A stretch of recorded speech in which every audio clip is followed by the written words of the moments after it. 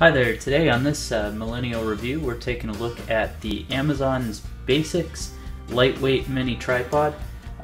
They say that this is designed and set up for webcams, small cameras, point and shoots, action cams, but not a DSLR. I've got it here just in case to see how it does handle. But it's saying its maximum load that it recommends to use is about 1.1 pounds, and it should be able to expand from 4.76 inches in height all the way to 7.5. So let's go ahead and pop it open, see what comes inside of the box when it comes straight from Amazon. So we're gonna cut the bottom here, and I'm gonna pop this guy out. So it's nice little packaging that that Amazon sends this in.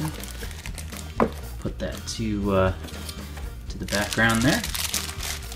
Now inside of the box, take it out, and this is pretty sturdy. This is actually quite a bit heavier than I was anticipating it to be. You're gonna have your legs here, open up like that. So it's a nice, short mounted tripod. Let's go ahead and check the height, and yeah, 4.76 seems about right. And then your legs are going to be able to expand. So this is really going to allow you to do something a little taller if you need to. So let's go ahead and take a look at height there. Yeah, it's not quite 7.5 inches, but it's a bit over 7. So that's pretty neat. Up top, one of the things that that made me interested in getting this is it does have a ball head style design for leveling the camera. So you're going to be able to rotate it, the little ball head, and get everything really lined up.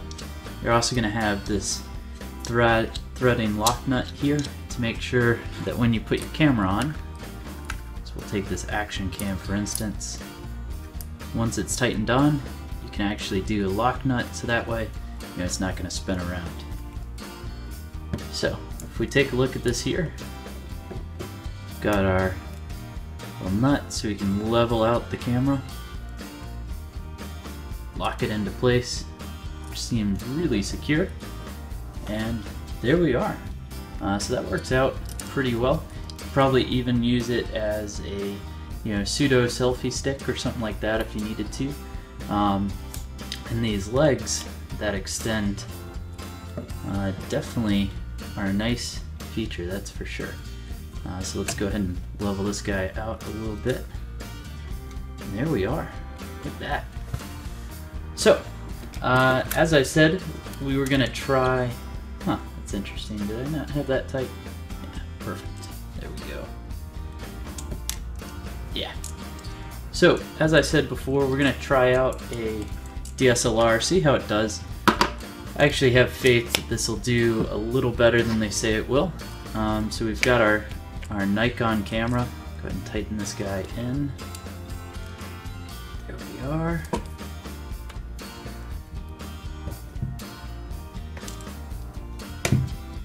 So, lock it into place here. Make sure that's nice and tight this time.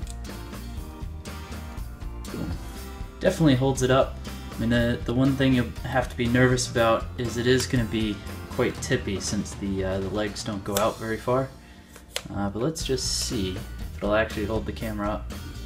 Yeah, and it does hold the camera up if you go ahead and expand the legs as well.